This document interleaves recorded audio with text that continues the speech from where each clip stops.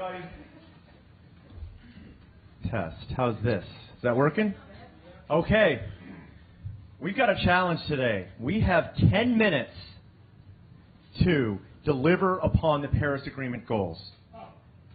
Yeah, that's all. Think you can do that? 10 minutes? Let's get this up here on the screen. I'm going to show you. We're going to do it in a simulation model. The only way to explore the future is with a simulation. So we created a mathematical simulation that we call En-ROADS. And it was built with this team that's over here. Raise your hand, rest of your team, out of MIT and Muse. And in a second, it's going to pop right up here. Here it comes. So start thinking, what are the actions that we need to take to deliver upon limiting warming to no more than 2 degrees with an effort to get at 1.5? We're going to give you 10 minutes. We've been doing this recently for the Congress. Congress people, they get an hour and a half, a little bit more time to actually dig in. Some of the students the other day, we actually gave them, they had a 2.5-hour session as part of the game. Oh, here it is. All right. So here's the world that we're starting with. I'm going to get the... All right. So here's the world. This is a world that is not going to happen because you're going to make it different. But let's start there. Here's a world of coal in brown going from 2000 to 2100. Coal in brown, growing and growing. Red is oil. Blue is natural gas. There's green, wind and solar, growing strong, but not quite as big as it would need to be. Nuclear is down here. Overall, this is all the greenhouse gas pollution. The brown area is energy CO2. There's methane. There's N2O. There's F gases. There's land use CO2. Overall, we get 4.1 degrees. Do we want 4.1 degrees? What do we want? 2 or 1.5 or below. Okay, so here we go. One action that can get us along the way. Mr. Ali, what do you got? It looks like we've got a lot of really dirty outputs. Can we accelerate the rate at which we can get the bad stuff out of the dirty outputs? So can we get the bad stuff out? Which bad stuff? Coal, oil, gas? The emissions from all of them. The CO2, the methane. Great. The methane. The methane. So there's a lot of sources over here. We're starting with methane. So I want to go right here and click right there. Did you see the blue area shrink? Do you see the blue area shrink? Many equations ran really, really fast there. This model is different in that ability. It got us down. Hit it again. Watch what happens. See the blue area? Methane shrinking from 4.1 to 3.6. Methane matters a lot. Okay, somebody else. What else do we need to do beyond methane?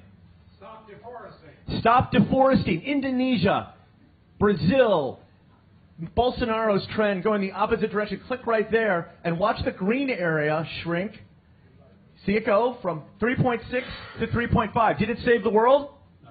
Did it help? Yeah. It's not a silver bullet. It's part of silver buckshot. It's not a silver bullet.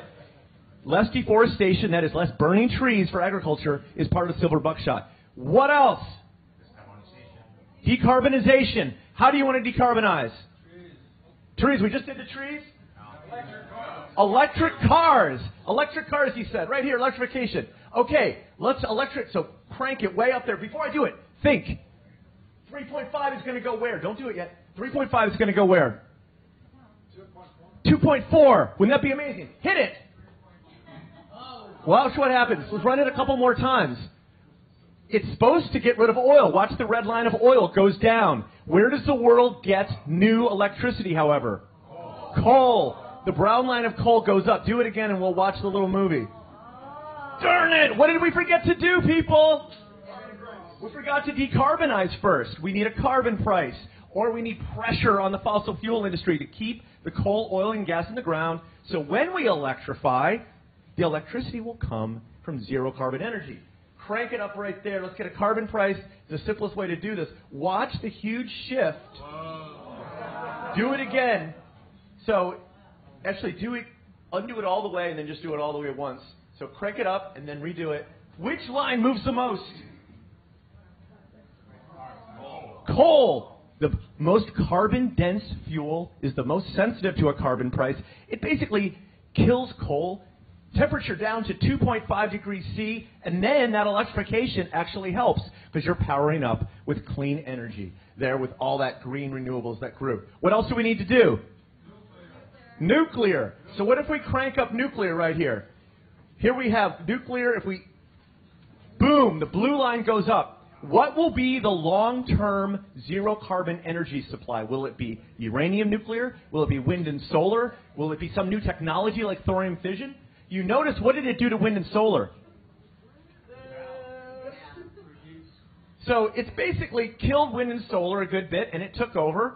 So this is another path. It has its own costs. All right, what else? Afforestation. Grow more trees. Photosynthesis pulls carbon out of the atmosphere, shoves it in the soil. Let's crank it up. Some people think there could be a lot of it. Let's see how much. Watch how it moves. 2.4 goes to 2.4. It helps, but not a full 0.1 degree. It is part of the silver buckshot, however. It can pull some more out of the atmosphere. What else? We're getting so close. 2.4. Okay, hold on a sec. Yes, in the back.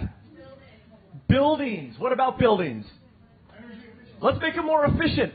Insulate. Let's retrofit. Let's put better lighting up in old buildings like this. Crank it up and watch. Okay.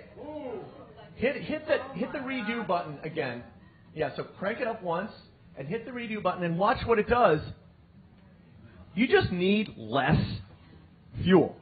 All sorts of fuel because we get much more efficient. What else? What else could help here?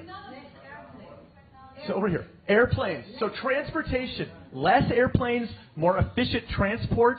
What if we crank that up? Energy efficiency in transport. In the same way, run it again. Replay it. 2 degrees. Oh, but what did they say? The Paris Agreement was well below 2 degrees. What else could we do? Population. They say that educating women and girls leads to lower fertility rates around the world, and perhaps instead of the middle UN projection, we may see something closer to the low projection. Let's imagine that future. What if that happened? And it happened even more, Travis, all the way down there. Oh, 2. We're still at 2. We're still at 2. What else could we do? Do you notice this? There's no silver bullet. No one of these things is saving the day. What is the last thing we can do to get all the way down? Technological. Over here, this is carbon removal. There are all of these new ideas. If we don't till the soil, we retain more carbon in agricultural soil. There's new ideas of these dehumidifier things called direct air capture or bioenergy carbon capture and storage. Mineralization, where you crush up rocks and it sucks it out of the atmosphere. Biochar. So let's crank some of that up. What if we have some more of that? We don't know how to do it yet. If we did, 1.7. Give yourself a hand. 1.7 degrees.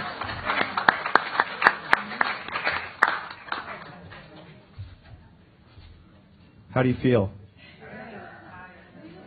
Tired. Tired. Tired. All right, folks. He says I have 2 minutes. We're going to take 60 seconds. We're going to have absolute silence. And I want you to imagine what it would feel like to be part of not that world that we've been so concerned about, but what would it feel like to be like part of this world? To find a place, wherever you are, to contribute to this. The man with the clock is going to tell me when a minute is up.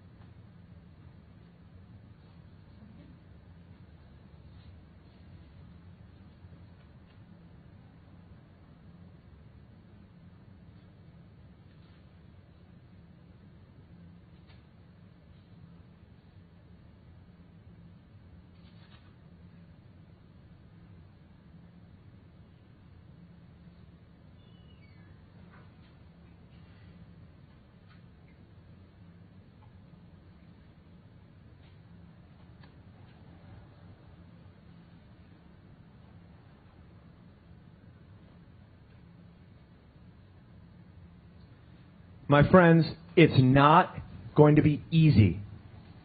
It's going to be worth it. Go get them. The model's right here. We're going to release it soon. It's free. There's a game. Go download it when it's available. Go get them. That was